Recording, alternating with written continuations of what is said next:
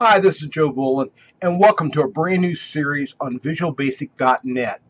I'm excited about this series, and I hope you'll be excited as well. We're going to have fun in this. We'll do some goofy projects as well as some serious ones. And I hope to develop your skills that you'll learn not only the tools of Visual Basic, but you'll learn a little bit about the ways in which to develop your professional skills if you want to become a programmer, how to sell your program by making it a professional quality type program, and most of all, I want us to have the fun of creativity. This is a great tool, and we'll learn how to use it. But first, before we can really get going into learning about Visual Basic, we've got to get the environment to help us create Visual Basic programs. And for that, we need to get our VisualStudio.net 2013 Express Edition or professional version of the software. So let's take a look at what we need. We need to get the Visual Studio 2013 for desktop, and it is a free one for the Express version. And we can get that a number of ways. If you'll just go to your search engine to the internet, you can key in Visual Studio 2013 and click on it, and it should take you to the visualstudio.com site. This is the site where you'll see all the different options, including for the older versions of Visual Studio Express. Also, you might go directly to the Microsoft Download Center and download the product as well from there.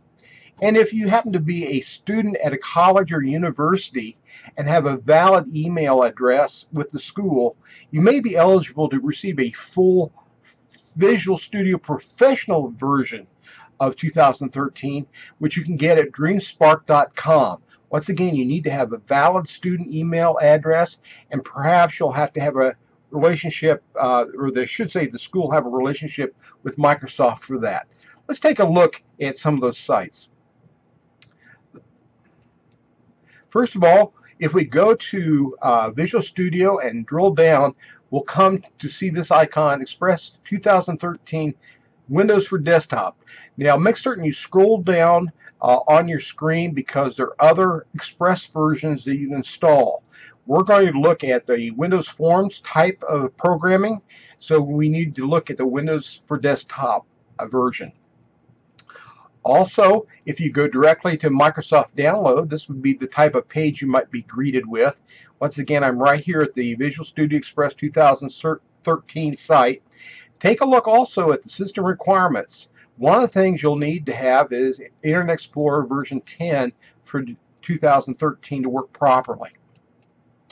And if you are a student, you'll want to go directly to dreamspark.com and log in. And there you can not only download the full version of 2013 Professional of Visual Studio, you might find some other software that you might like to download for free. Microsoft's really good about that. Let me take you to the website, and I'm at visualstudio.com at this point, and I'm going to click on the Downloads section. In the Downloads section, you'll see all about the different products they have, and you want to bypass your 90-day trial unless you want to buy your own version. But we want to get the free version for our learning purposes, so we need to scroll on down, and here's where we see some of the options on that, and we want the Windows for Desktop version. Also, they remind you that if you are a student, you're eligible perhaps for a Visual Studio Professional. So let's click on the Visual Studio Express version, and at this area we'll see all about the software they're going to download, and also see the options for our download. We can download a web version downloader and install it directly under a machine, or we can download the ISO image to make a DVD. Now if you have Windows operating system 8, You can mount very easily the ISO image with the operating system.